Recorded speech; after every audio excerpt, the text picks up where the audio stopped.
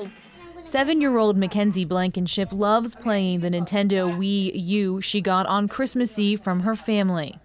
Uh-oh, here's the hard part, right, Mama?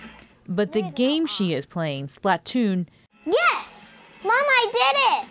is not what she found inside the case on Christmas Day from Santa. She opened the top and her face just kind of went, and she looked, she goes, "What is this?" And I looked over, her shoulder, and I grabbed it. I saw the picture on it, and and she's just like, "Why?" And she said, "What is that? And why are they naked?" Instead of the colorful, creative video game, Mackenzie found Sensual Seductions 2, a pornographic film released in 2008.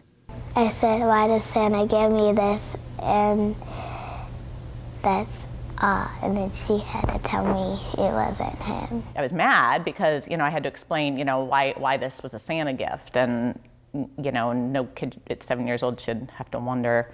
Mackenzie's mom says she bought the game at Target a week before Christmas and even had to get a store associate to unlock a case to purchase it. Obviously, this isn't Target's fault. They didn't manufacture it, but I feel that as a distributor, they should take some responsibility to get to the bottom of it so this doesn't continue to happen. Until then, Mackenzie is happy to play the real game, but her family will never forget what was originally left under the Christmas tree.